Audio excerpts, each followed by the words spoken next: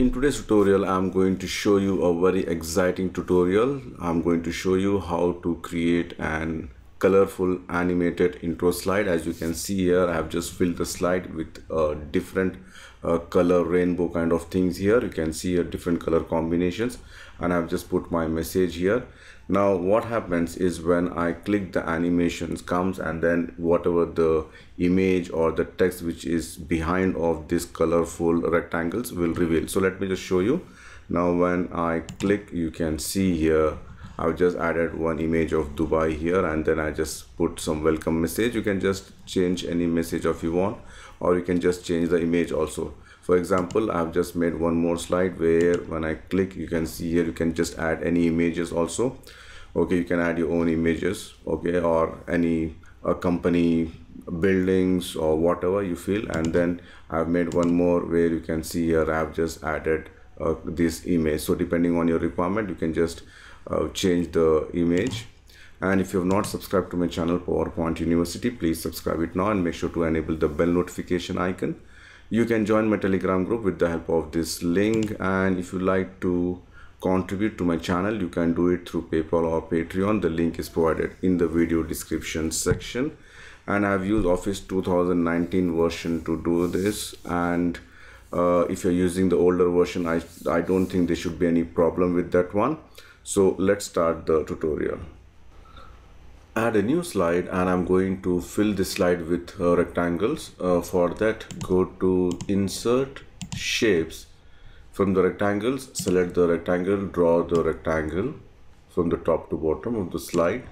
Shape outline, make it no outline, and the height it should be same 7.5, but the width I need to make it 0.48. all right.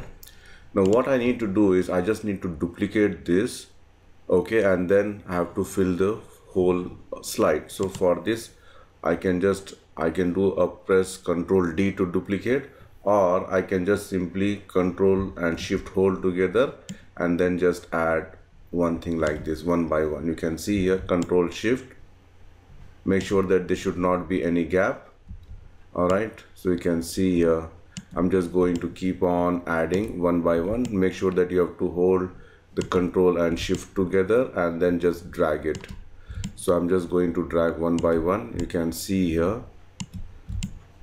Let me just complete it quickly.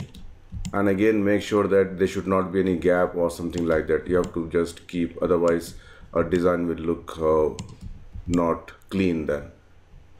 So let me just complete it. So I recommend you to use this method, Ctrl Shift together.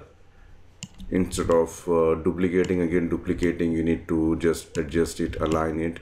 So that is a time consuming job. So this one you can see here, not even a minute it took me to complete this. All right, and this is the last one. It doesn't matter if it somewhat goes outside. Now I have filled the whole thing with the tiny rectangles. Then what I'm going to do is I'm just going to select each rectangle, and depending on my color requirement or my choice of colors, I can just choose any color, right? So let me just go to fill here, and I can just choose any color. Okay, so you can see here either you can make one shade, whatever shade which you feel better. You can just keep on adding one by one. You can see here you can just make it somewhat darker, and then again you can choose a different color combination could be. So different color combination depending on your requirement, you can just add it. So let me just complete the whole coloring process. So you can see here I have just completed the filling the colors of my choice, or any color of your choice, you can just choose it. Now let me just zoom out a little bit. Then what I'm going to do is I'm just going to select all, or you can just press Ctrl A also to select all, and then I'm just going to duplicate this by pressing Ctrl D to duplicate and Ctrl G to group it for the time being. And then what I'm going to do is I'm just going to place it exactly on top of this one. Or what I can do is, let me just zoom out a little bit, and I have to just make sure that it is aligned, center, and align middle. And even though if it is not aligned properly, then what we need to do is we have to just go and make sure that this is properly aligned. So let me just see whether it is aligned or not.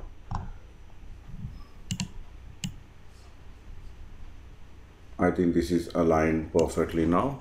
Okay, and then what I'm going to do is I can, depending on my requirement, I can just reduce or decrease the size of this in any manner you want. For example, I can just reduce it like this, or what you can do, instead of doing this one, first of all, what I'm going to do is I'm just going to select whatever is there, solid fill, and I'm going to fill this with white. You can see here it is completely white now.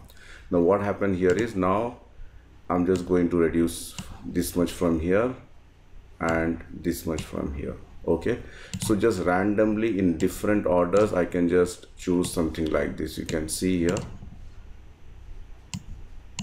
I'm going to keep it this one big, this one I want to make it somewhat small.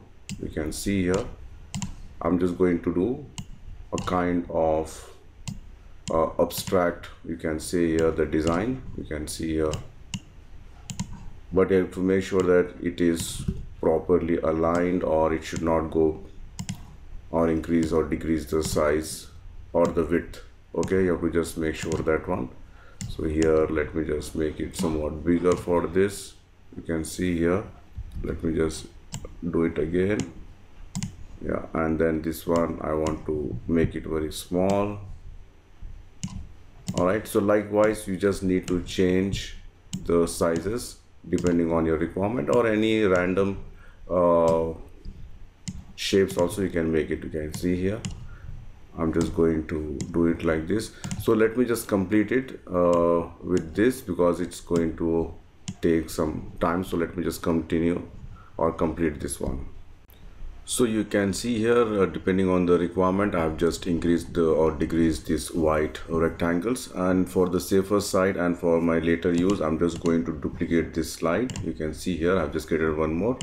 So now here what you need to do is you have to just select this one, and then you need to add any background image or whatever you like to add it. You can just add it. So you have to just go to picture or texture fill and click on insert, and just select from the file, and from your local PC, or you can just go to unsplash.com and download any good background images or whatever you feel better. So you can see here I have added this particular image. Now just scroll it down. You can see here this one, the offset settings. First of all, untick this one, rotate with shape. All right, and then you can see here this is kind of a squeeze, or is not looks natural. So what I can do is from the offset bottom and offset top, so you can see here I can just make it okay. So you can just adjust this particular properties. All right, now what we need to do is first of all, you can see here we have added this one, the background rectangles with the different colors, and then the same rectangles I've just grouped it, and then I have filled this with white, and then later on I have added the image here. And as I said, you can just add any image as you want. Now what I need to do is I need to cover this up now. All right, I need to just cover this up so that I have to give the animation for it. Now how to cover this one? It's very simple. Again if you want to add the text here before adding any animations, that also can be done. So if you see here, let me just go to my second slide which I've just duplicated. So let me just delete this one for the time being. All right, and then what I'm going to do is I'm going to select all, or you can press Ctrl A also. Control, I can just group it if I want. Ctrl G, then Ctrl C to copy. Let me just come to the previous slide and press Ctrl V to group it, and then exactly I paste it here on this one. All right, and then let me just go and ungroup this. Right, so you can see here our image is there, but it's hidden actually. Okay, so it's hidden. Now what I want to do is I want to do the animation on this particular rectangles which we have just covered with. All right, so let me just go to the animations, enable the animation pane, Now what the animation we need to do is we have to use the animation which is the exit effect, not the entrance effects, okay, because we want this to go or exit, and then only the image which is at the background will reveal. All right, so what I can do is simply I can just select one by one holding the shift key. All right, so you can see here, because I have ungrouped it, make sure that you need to ungroup this, otherwise you can see here. Let me just make it one by one, hold the shift key and just select, because you cannot just control A, because everything will get selected. Don't do that one, right? So now add animation, go to more exit effects. Here you can see here you have got different animations. So one animation you can use which is collapse. You can see here collapse, I can just do it, or I can just do maybe something else also. Which one is there? So anyway, let's stick with collapse and click OK. Now what happens here, the collapse, if you see the effects here, it's coming across. What I need is top or bottom, so let me just make it all bottom. Okay, so it comes something like this.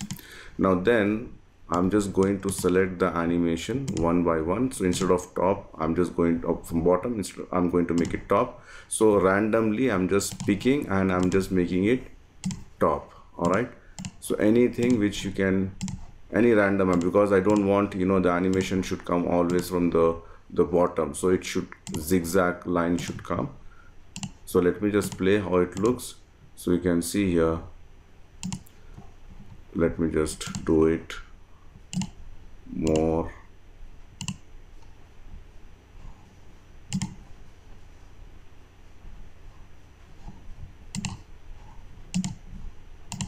So if I play here how it looks, so you can see here it looks something like this. You can see here. So just randomly also I'm just going to go to the bottom and then I'm just going to make it to the top. This is also top. So here, so I'm just selecting some normal some random animations here. Okay, and then let me just play. When I click, it comes something like this. You can see here it looks very cool animation. So with this you can just choose any image. Now the question might come on your mind that, okay, if I want to change the image, then what should I do? So what you need to do is, it's very simple. Or what you can do is you can just go to the home, select selection pane. All right, so what I'm going to do is, again, if I want to, first of all I'm just selecting all this, you can see here, and then I know, okay, these are the objects which I need to hide it. So I'm just selecting like this, you can see here. All right, and then if I want to just change the image, I can just select this one, and again, for example, let me just go to the format background. Let me just come here, again come back to this, again click on picture, insert, and just select any picture of your choice. Now once you have changed the picture, so let me just, I can just say show all here. All right, so that this is the simplest way you can just change the background image. And if you like to add any text also, you can just simply add the text on it, and if you want to do the animations, it's up to you.